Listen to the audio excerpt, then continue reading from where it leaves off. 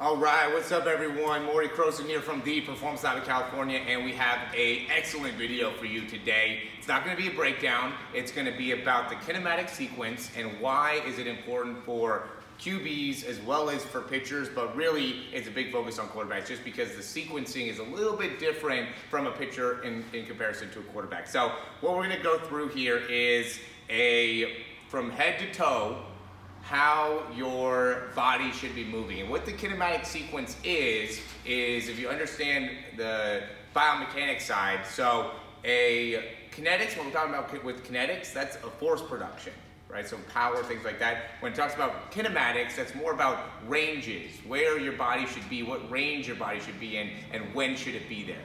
So when we're talking about the kinematic sequence, it's really putting an emphasis on when your body should be in which places in order to make it so you're creating a large amount of force straight from the ground up through the ball and making so you get rid of the ball with a lot of force, a lot of torque, and very, very smoothly. Okay, so once you're off with some of these sequencing, right, so if you open up the arm too early, or open up the hip too early, or if the ball's coming out not at the right time with how everything's all syncing up, now every 100th of a second that you lose and you're not on track with that sequence, it brings huge amounts of difference within your throw. So it's very similar to like the golf swing, right? If you're just a little bit off with how you end up sequencing everything together, then that's the difference between you hitting the ball straight and you being 40 yards to the right.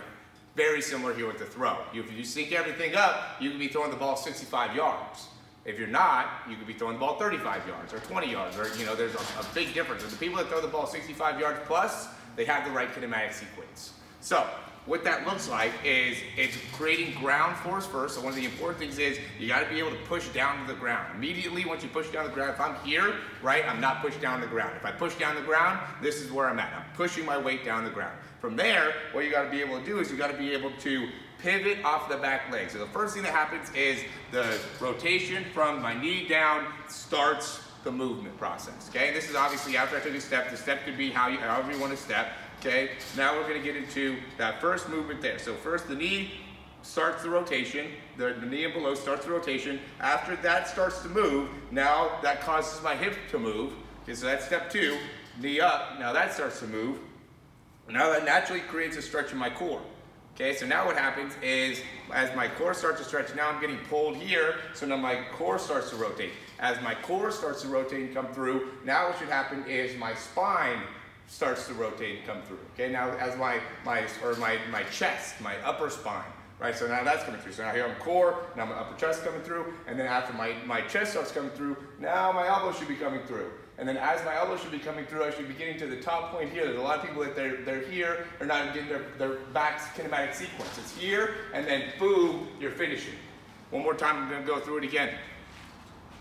Rotation, knee down, then from there, hips continue to rotate. Now you can see where I'm putting that stretch. Then once that stretch happening, now I start to rotate in my core. And then from there, I'll face you guys now. So now my core is starting to rotate. Now once my core starts to rotate, now my chest is coming through. Once my chest starts to come through, now my elbow's coming up over the top. Now once my elbow's coming up over the top, the ball should be right over here. Now I'm delivering the throw.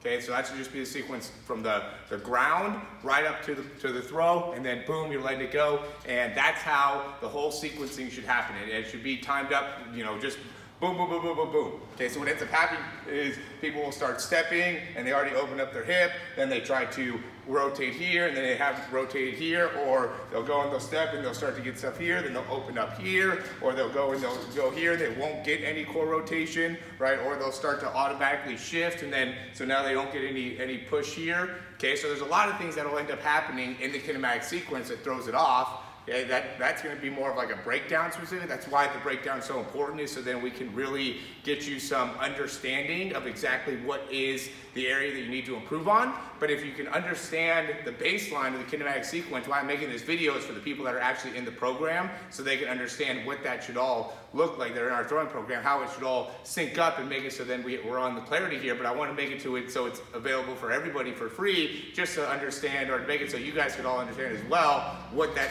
should all How can you throw? How can you perform? How can you be the best quality quarterback that you could be? And again, once you're in the program, then you could really connect to what we're talking about and really apply this to our whole learning process and filling out the forms and making it so everything ends up progressing you through the throw. But I hope for everybody they're able to take something away from this and understand what it is that you need to be working on. I mean, the big thing is to at least for the performance side, we believe you got to learn the skill. You have to actually understand what you're doing as a quarterback in order to maximize your performance. It's not going to be just a thing that you can just kind of understand or get parts and pieces of it. This is something that you have to be able to dive fully into in order to really take your game to the next level and really be able to improve as a quarterback. We believe that Aaron Rodgers, Tom Brady, Drew Brees, Matt Ryan, those guys take their mechanics very, very seriously, and they know a lot about how their body should be moving. That's why they get the results that they do, and they could do it unconsciously and don't even have to think about it. They're just boom, ready to just get the right type of sequencing, get the right force action, and that's why we want you to be able to understand what that should look like. And also, again, really put a lot of time, energy, and effort into making sure that you're learning the information the way that you should. We'll talk to you guys soon. I guess if you're interested, you can sign up for the whole 7-day thing. We have a video, we have a form. Click on the link, go ahead and get set up. We'll talk to you guys soon. Thank you so much for watching this video. I hope you really enjoyed it, and if you did, you can subscribe down below, and that way you can get updates on any of the new videos that we get. Also, if you want to, you can check out some of our other breakdowns for speed and throwing. We have exercises, also jumping mechanics videos, a lot of great stuff within our channel. Hope you enjoy.